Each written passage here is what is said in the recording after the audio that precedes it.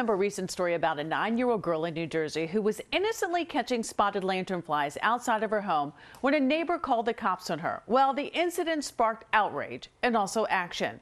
The little girl honored tonight by the very police department who was called on her. Here's New Jersey reporter Toni Yates.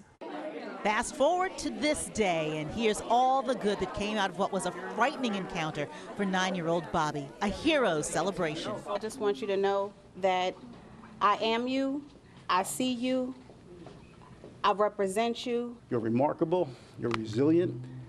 I'm in awe of the way you handled this entire situation. It was back in October when Bobbi was out in her hometown of Caldwell spraying lanternflies with a homemade solution when a neighbor called police and reported this about this child. A little black woman walking and spraying stuff on the sidewalks and trees. A Caldwell officer arrived and realized quite quickly this was a little girl. No threat to anyone or anything except lanternflies. But it frightened Bobbi and her mother Monique, who made the story public. To hear my neighbor use triggering words that have resulted in the death of too many Black and brown children and adults at the hand of the police.